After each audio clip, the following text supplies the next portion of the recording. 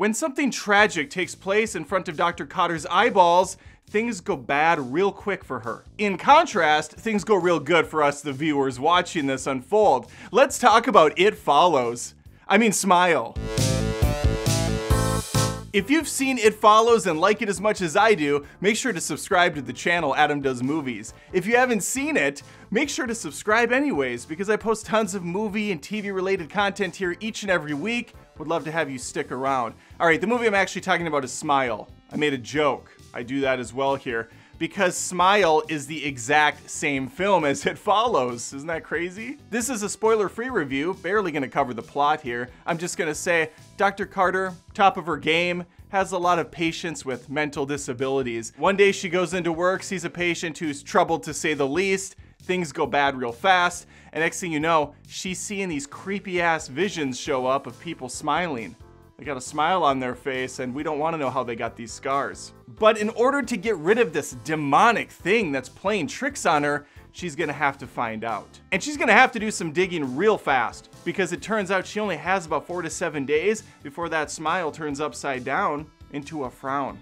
Much like It Follows, this movie is tense as hell. I was grabbed onto my seat, waiting in anticipation for something to happen. The brilliance of movies like this is it's all a mental game. Anyone at any time can just jump up with that creepy ass smile and a scare. And there are in fact quite a few jump scares in this, probably 6 or 7. So if that's not your cup of tea when it comes to horror movies, don't go to this one.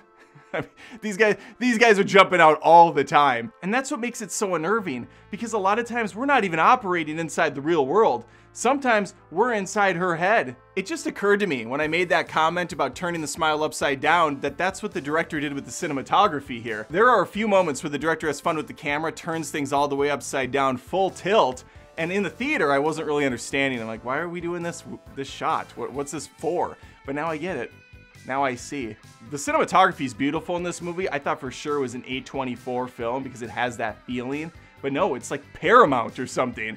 This is Paramount doing A24, and I'm here for it. I like it. And I like it because it's just a little A24, enough. It doesn't go full art house. You got a lovely soundtrack with some fantastic sound design. There's no artsy bullshit. I'm a big fan of creative kills. I like some gore, not too much, don't overdo it. This hits it just right for me.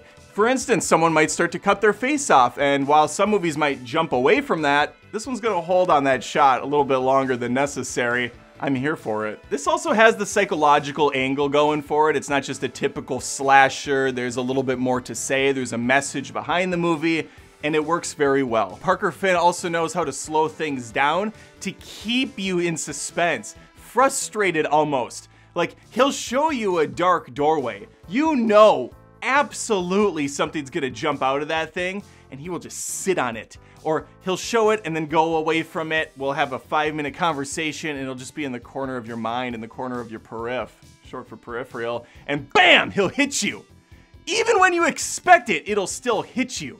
A woman jumped clear out of her seat at one point, popcorn in the air. I thought she was gonna trip and stumble over the chair in front of her, and just be done just like that. And then I would have witnessed that death, and she would have came back with that smile and stalked me, and we would have had to cross that bridge when we came to it. Performances are all terrific. I will say this, Caitlin Stasey, I believe is the actress. She's the first time we see the smile on someone. 10/10 would still smash, okay? Beautiful woman. Even with the creepy smile, I still sat there thinking, damn, even with that going on, I would still take her out for a nice meal at Wendy's. Get to know her better. If you can get over the fact that this guy absolutely ripped off It Follows beat for beat, this is a treat. And yeah, I rhymed that on purpose. I don't know why. It just felt like something I needed to do. I like this movie a lot. Guy I went with could not get over the fact that it was basically the same movie, but worse. It Follows is definitely better. But it did the job, right? I was scared. I was on the hook the whole time. I was freaking out with this film, and that's what I look for in a horror movie. So there's my seal of approval. Go out, see Smile. If you already did, let me know in the comments what you thought. I'd love to hear from you. Subscribe to the channel once more, and hopefully I'll see you next time. Bye!